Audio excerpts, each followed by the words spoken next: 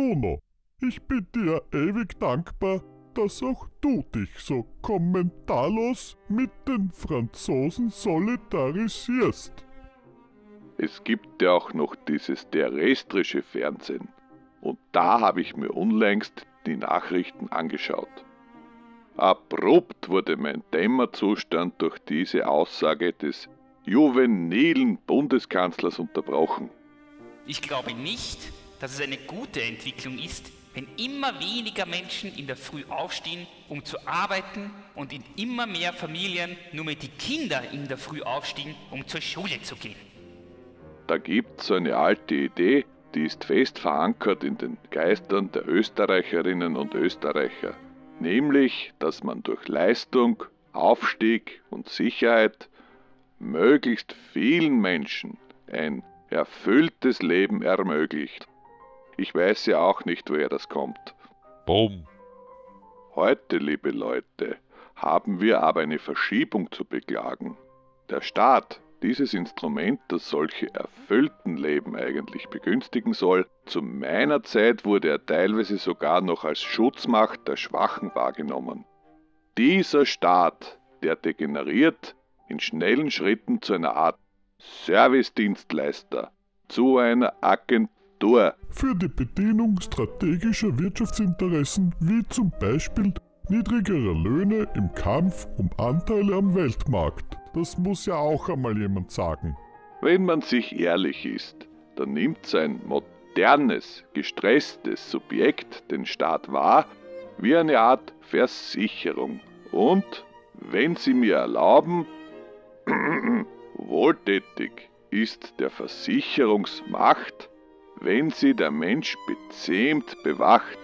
Ich habe ja sonst so meine Schwierigkeiten mit dem Herrn Schiller, aber das hat er wirklich schön gesagt. Du auch. Bravo, Bruno. Also, wir schauen uns an einen Trickfilm mit dem Titel Arbeitsmarktautomat Neoliberaler.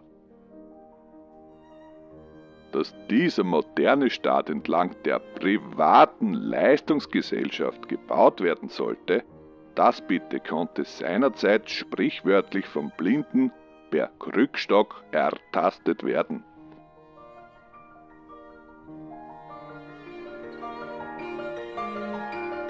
Entlang der Ideale eines Hayek, eines Friedmann sollte er gebaut werden, der Staat.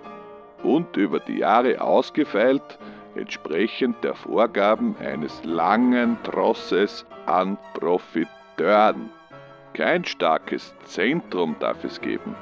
Marktregeln statt politischem Autodeterminismus. So, genug herumlaviert. Wie funktioniert jetzt der Apparat? Wir haben hier also ein Subjekt, es ist genau ausgemessen. 3,386 cm. Und dieses 3,386 cm große Subjekt fällt zu Beginn in den Topf der Humanressourcen. Dort wird er ein, wie man sagt, Weiterbildungsimpuls verabreicht, der es in seinem Stand schön herrichtet, sodass es in Reichweite des, Achtung Neudeutsch, Natschbettels gerät. Dieser Natsch, der pfeffert unser Verwertungsobjekt anschließend durch das von Eintrittshürden schikanierte Abschlusstürl, wonach es sich in der bildungspolitisch determinierten Vorkammer wiederfindet.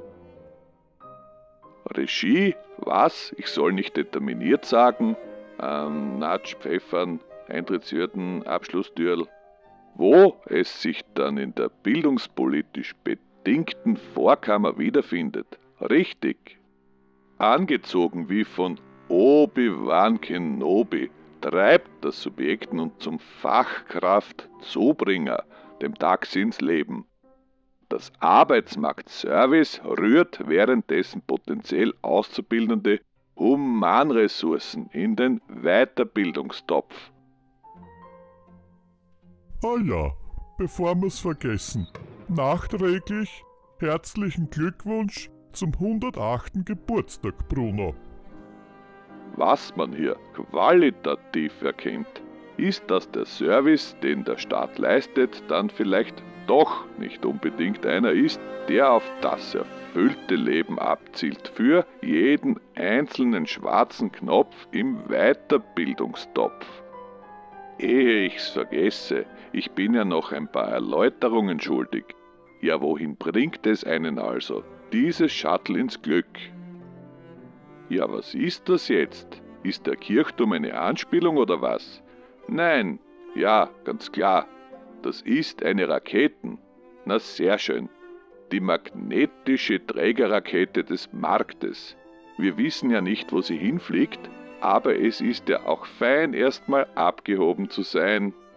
Und bitte, tollste Gelegenheiten hängen am Baum. Lauter Top-Adressen für die eigene Pensionsvorsorge. Aber Moment, sind das da etwa Produktfälschungen? Ja, Sapperlot, Nachbauten aus Fernost, ha! Na geschmeidig, das bringt mich ja ganz elegant zu einer elementaren Frage, die da im Fundament der Vorstellungen vom modernen Kapitalismus eingeklemmt scheint. Nämlich die Idee, dass wir, der Westen, noch schleunigst dauerhafte Preisschilder auf jedes Stück Intellectual Property picken können, und zwar in einer Weise, sodass auch 3000 Millionen Leute am anderen Ende der Erde das gleich respektieren wie wir. Kann halt passieren, dass das Arsenal der Demokratie mancherorts Überzeugungsarbeit leisten muss. Ich bin ja der Meinung, dass das eine Grundannahme ist, die uns in dieser multipolaren Welt ein gehöriges Maß an Kopfzerbrechen bereiten wird. Wie erklärt man die Legitimität von einem de facto Verbot dazuzulernen? Oder anders, ist ein guter Rat wirklich teuer? Guter Rat wird heute doch gegoogelt. Den Papierkrieg hat man im papierlosen Büro, der Sitznachbar lernt auf YouTube, wie er in der Garage seinen neuen Kühler verbaut, und der Praktikant ladet sich Modelle für Papas neuen 3D-Drucker aus dem Netz. Nur um nach ein paar Wochen zu realisieren, dass kleine Plastikteile heutzutage meistens im Ozean landen. Information, das ist doch kein Glas Wasser, das nur einer trinken kann. Muss man diese Logik wirklich bis zum Ende durchspielen? Gerade jetzt, wo diese Fantasien, das zu regulieren, mit Uploadfiltern und so weiter, tatsächlich in rechtliche Realitäten verwandelt werden können. Ich sage euch, wie das wird. Dieses Recht zu vollziehen, wird für einen Abkühleffekt sorgen, der uns nur ins eigene Fleisch schneidet. Ja, sollen alle Informationen bis runter zum freundschaftlichen Ratschlag in kleine, verbriefte Stückel von Intellectual Property verwandelt werden können, die man dann auf seinem Profil, seinem Charakter in der großen VR-Plattform des Lebens freischalten kann? Moment, gibt's da dann Garantie drauf? Kann man einen Tipp gratis zurückschicken, wenn man ihn nicht mehr braucht? Ab welcher Größenordnung darf es dann Eigentum werden? Und wer darf sie ziehen, die Grenzen des Vernünftigen? Liebe Leute, diese Idee, die läuft, und davon ist der alte Funktionär felsenfest überzeugt, dem Ganzen werkelt zuwider. Und wer will schon zynisch zuschauen, wie elendiglich langsam diese Einsicht in den Geist der Eigentümerschicht sickert? Aber dafür sitzen wir ja da. Denn leider, und man mag mir die äußerst angreifbare Unvollständigkeit der Typisierung verzeihen, egal ob Emo, Bobo, Neurechter oder Sozialist, niemand kann sich dem entziehen, meine Damen und Herren. Und es ist vielleicht wert, hervorgehoben zu werden, die Einhegung des Zufalls, die tut dem Versuch der Steuerung keinen Abbruch. Denn, wie man sich ja denken kann, ist es nicht intendiert, dass sich das dann auch für alle ausgeht. Der Bobo und der Pöbel, beide Blöcke restlos einbudgetiert. Ich bin ja der Meinung, dass ein bisschen vergessen worden ist, dass dieses Modell, so vage zusammengestoppelt, in den Köpfen der Nachkriegsgeneration dann doch noch verhältnismäßig jung ist. Die Verwaltung jetzt ein Servicedienstleister. Die Verwaltung vor gut 120 Jahren Diplomatie war ein Herrschaftsinstrument. Und das soll sie auch wieder werden, gell, Bruno? Ich fühle mich ja gar nicht so alt, bitte. Aber wenn wir jetzt einmal gemeinsam 110 Jahre zurückrechnen, 2019 bis 1909. Der Erste Weltkrieg beginnt in 5 Jahren. Mit ihm gehen gut 40 Jahre Frieden in Mitteleuropa zu Ende. Nochmals minus 110. 1799. Napoleon übernimmt im blutlosen Staatsstreich vom 18. Brumaire die Macht und wird sich in 6 Jahren die Kaiserkrone aufsetzen. Seiner Frau auch. Weitere 110 Jahre zurück. 1689. Erst in 87 Jahren wird Adam Smith The Wealth of Nations veröffentlichen. Vom Menschen der Moderne keine Spur. Das ist 3-mal meine Lebenszeit herrscht. Das heißt, wenn man den Schlaf und die Zeit jetzt als Untoter mitrechnet. Und ein Ende der Geschichte ist noch nicht erreicht, auch wenn zumindest unbewusst noch eine Vorstellung von Alternativlosigkeit zu herrschen scheint. Ein Phänomen, das wohl gut konserviert rübergerettet wurde aus hoffnungsfrohen Zeiten. Aus den 90ern zum Beispiel, Bruno. Die Alternativlosigkeit, die hat ihre eigene Reise ins Kollektive damals veranstaltet. Voll Teufel. Aber damit kann sich die Nomenklatur der Technokratie nun aber selber herumschlagen.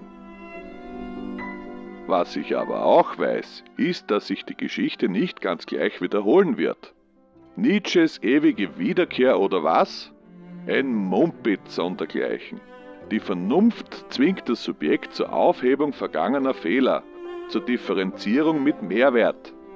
Das heißt, sofern man sie gneißen tut, die Geschichte. Und wir werden schon noch gneißen, Bruno.